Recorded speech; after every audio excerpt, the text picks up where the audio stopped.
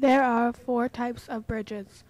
The beam bridge, which is the simplest bridge and resists twists and bends. The suspension bridge was the first one built and it's very expensive due to its strength. The arc bridge is stone-based and weight transfers outwards.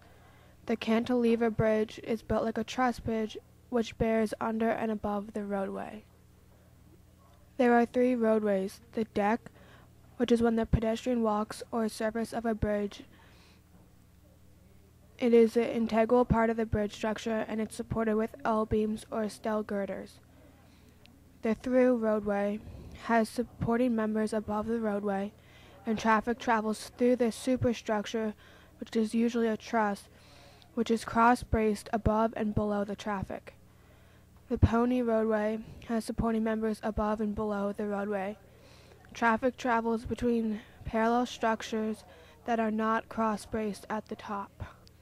There are three truss bridges: the Pratt, which is known for the inwardly inverted diagonals towards the center of the span. The Howe truss is designed to combine diagonal compression members and vertical iron rod tension members. The Warren truss is not the most popular, but uses equilateral triangles in order to spread the weight out evenly. There are five forces. Tension is the stretching which puts the bridge in tension, almost like pulling on a rope. Shear force is often compared with scissors. The two handles put force in different directions.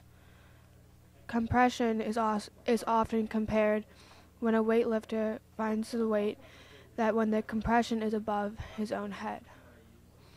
Torsion is when the force causes the object to bend. Bending is when compression on the top and tension on the top and bottom causes the bridge to bend. The design procedure was very simple. We first used West Point Bridge Design to start our design. We then transferred it onto Vectorworks. After putting both sides together, we attached the two and began to prepare to test. The bridges were put together with Gorilla Glue and hot glue and uses 2 1/4 inch pieces of balsa wood to connect the two sides. Each side had to be exactly symmetrical so that the force would be